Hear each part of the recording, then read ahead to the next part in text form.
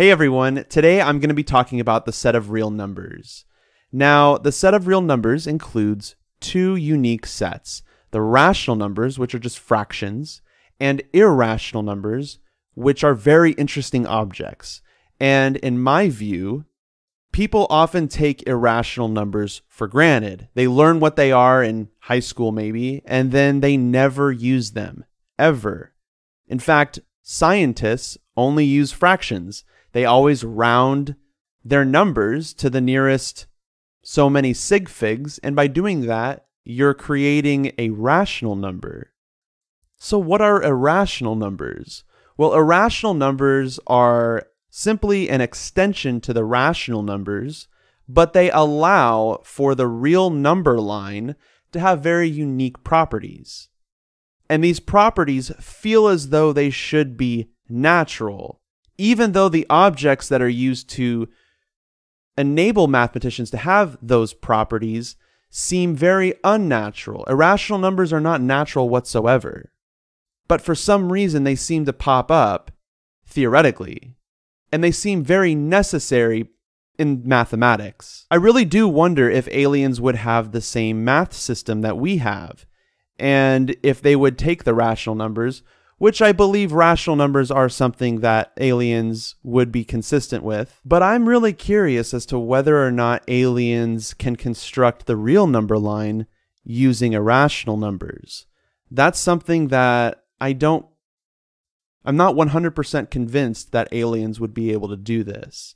But maybe someone can leave me a comment and tell me what you think. So how do we construct the real line? Well, first we start with the rational numbers. Now, the rational numbers don't cover all of the number line. As you can see here, we have some rational numbers represented on the number line, but this is not the whole entire set of rational numbers. There are more numbers to fill in. Technically, all of these supposed holes should be filled in with many, many, many, many rational numbers. There are infinitely many rational numbers. But apparently, infinitely many rational numbers is not enough to completely fill this line so that the line is continuous. It turns out that when you fill this number line with fractions, and just fractions, then you're ending up with a bunch of holes. And the question is, can we fill these holes? And that's what we do to construct the real line. Now, Descartes was a great mathematician who asked the question, can we fill in these holes with roots of polynomials? And so he was able to interpret the square root of 2, the square root of 5 as separate from the complex numbers, the imaginary numbers. But both of these objects were oftentimes irrational, which was confusing to many mathematicians at the time. Now, what's interesting is if you take the square root of 2, square root of 5, cube root of 3, and so on, if you take all of the roots, you only fill the number line partially, but you don't completely fill the number line so that it's continuous. So how do we do that? And is that next step natural?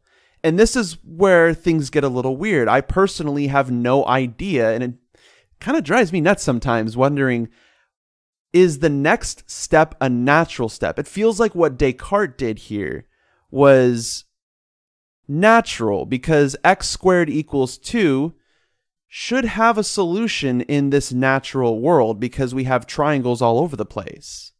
But what's weird is that this number line is not continuous even still. Even if you fill the holes with roots of polynomials, it turns out you don't fill in all of the holes. There are still plenty of other holes to fill. So how do we fill those holes? What are those things? And where are they exactly?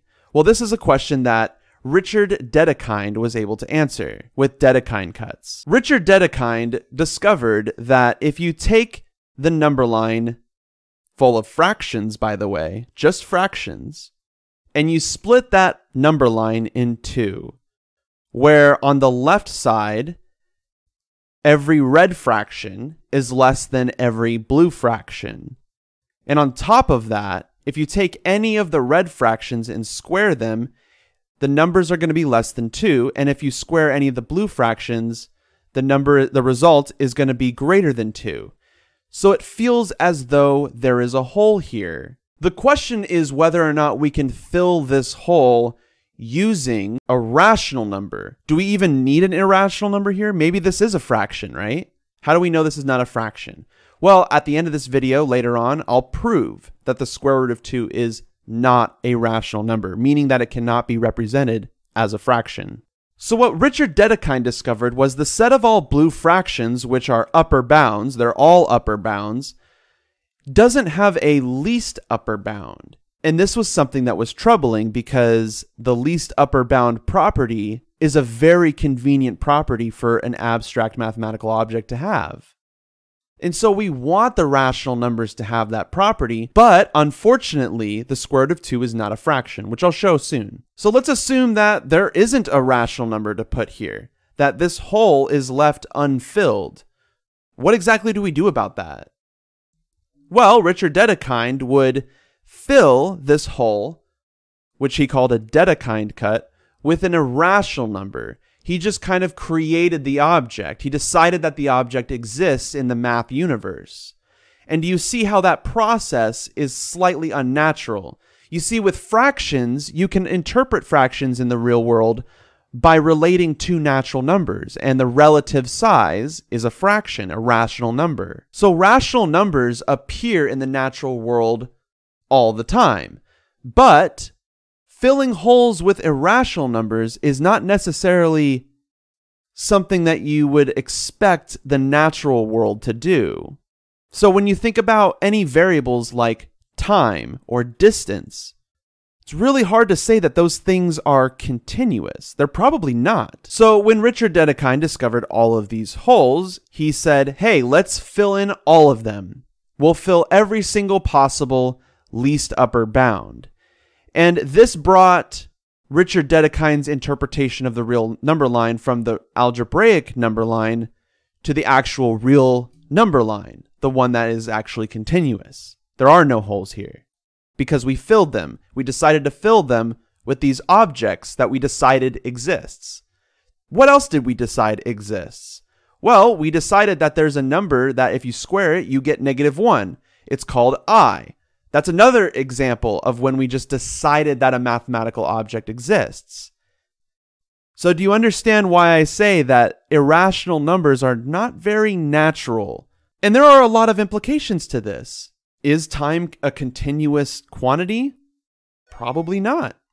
Probably not. But I'm not a physicist. Maybe these physicists can help us out with that. Now I want to mention that the square root of 2 was a Dedekind cut that was filled.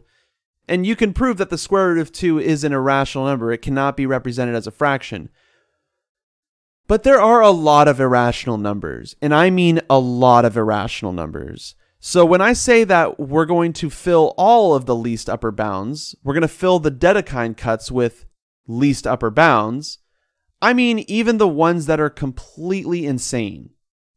So there are some interesting constructions of irrational numbers. And so, for example, pi is an irrational number, and proving that is incredibly challenging. This is the shortest proof I can find on Wikipedia. There were several different proofs, and this was the shortest. After Richard Dedekind discovered his Dedekind cuts, George Cantor proved a really interesting phenomenon about the real number line. Namely, that the real number line has more objects than the natural numbers. Now, they're both infinite in size, and I want you to really wrap your mind around what that actually means. Now, another property that the real number line has is what's called the Archimedean property, and a lot of people just kind of shrug this off as just some typical property that is obvious, almost like an axiom, like we should just assume that this thing is true. But it turns out that the Archimedean property is a really important property to wrap your mind around conceptually. So Euclid said it best when he said that magnitudes are said to have a ratio to one another which can, emphasis on can, when multiplied, exceed one another. So basically the Archimedean property says that you can take any one quantity A and measure quantity B. Now you don't necessarily need to be able to measure it perfectly, but you can get a little bit over. It's possible to go over. This is the Archimedean property. Now you might say, okay, so we can measure things, but why is it important to measure things? Why is it important to measure relative sizes? Well, I'm glad you asked. There are two very interesting examples that I am absolutely in love with. So there are the hyperreal numbers. These contain the real numbers. The hyperreal numbers is not a set, it's a class. And I have a video on what the difference between a class and a set is. You should check that out. It turns out that the hyperreals is a non-Archimedean. It turns out that the notion of distance with the hyperreals is non-Archimedean.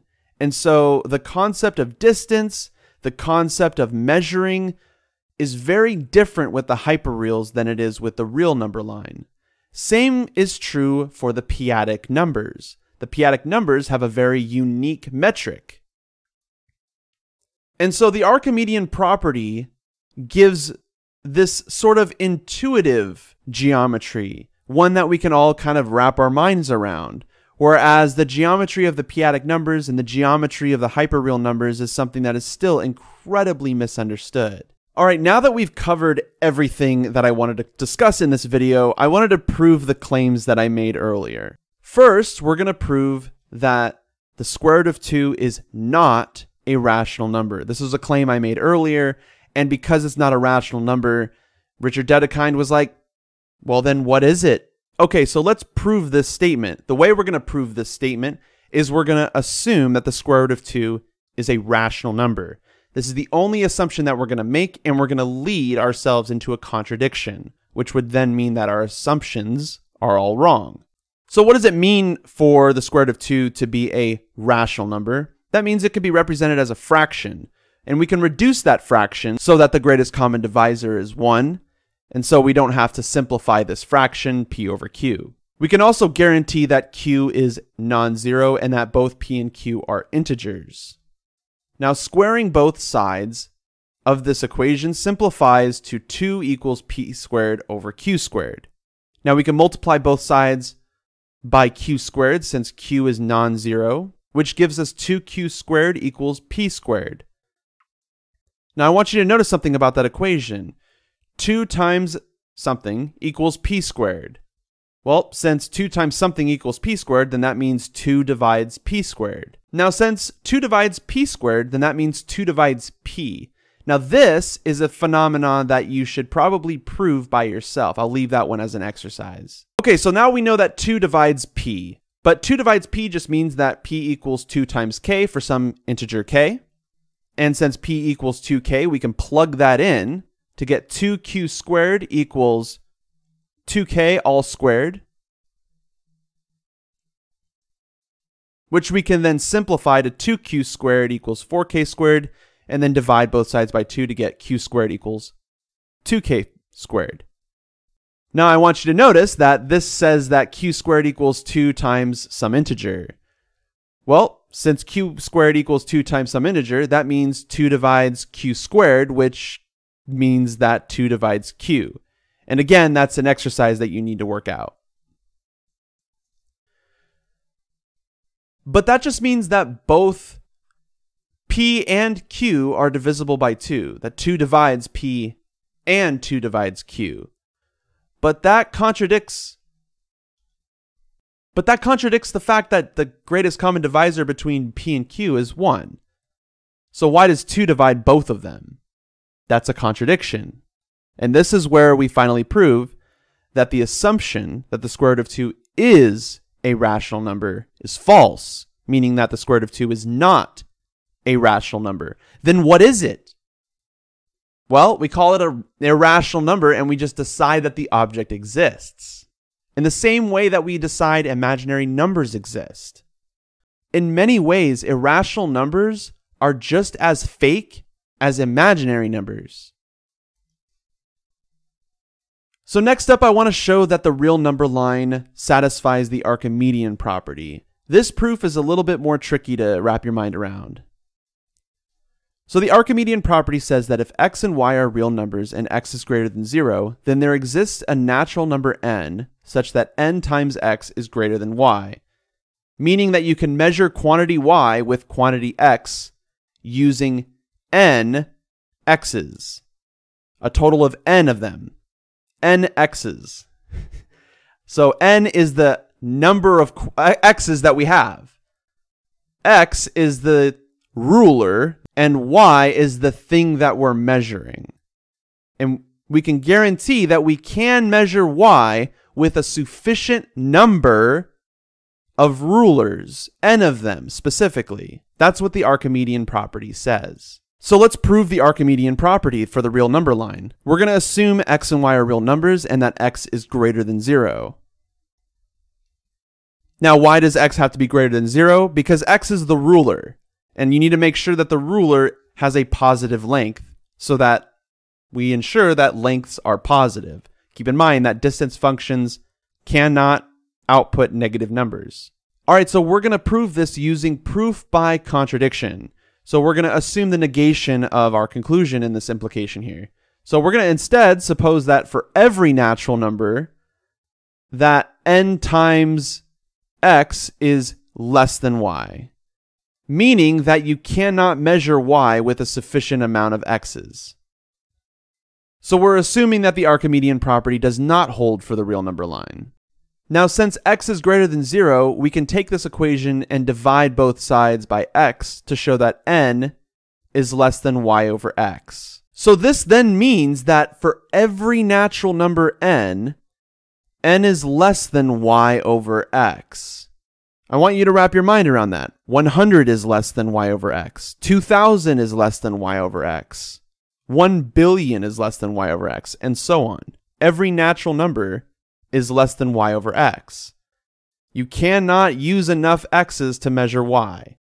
And that just means that the natural numbers are bounded above by y over x. Now, this is where things get interesting.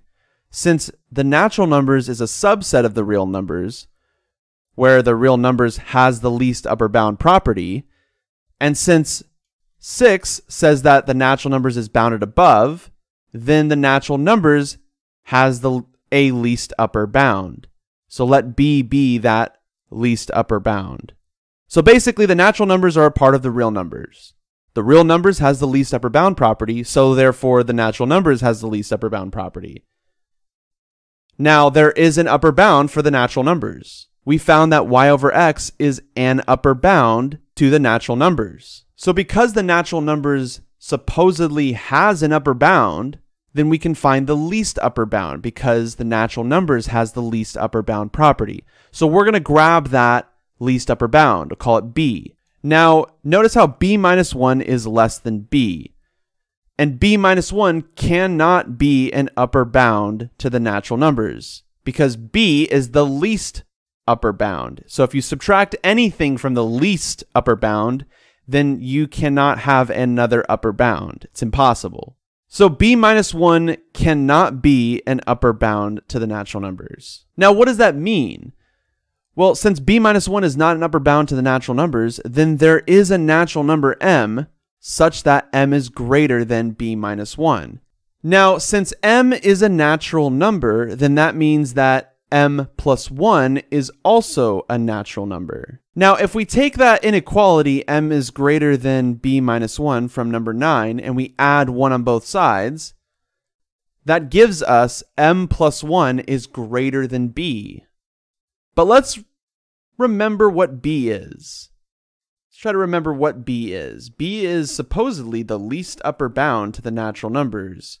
And here we have a natural number that's greater than the least upper bound. The least upper bound. We have a natural number that's greater than an upper bound. M plus 1 is larger than the least upper bound of the natural numbers. That's a contradiction. Now, there is this diagonalization argument that I highly recommend you take a look at if you want to understand why the real number line has a much larger cardinality than the natural numbers, meaning that there are more real numbers than there are natural numbers. Either I'll have a video on this soon, Or I'll put a link in the description of my favorite video that I think you should check out so that you can understand the diagonalization argument that Cantor discovered. This is a really, really great argument, and it's used heavily in mathematics. Anyways, thanks everyone. This video was really fun to make, and I look forward to making more of these in the near future. Thanks everyone, and I'll see you in the next video.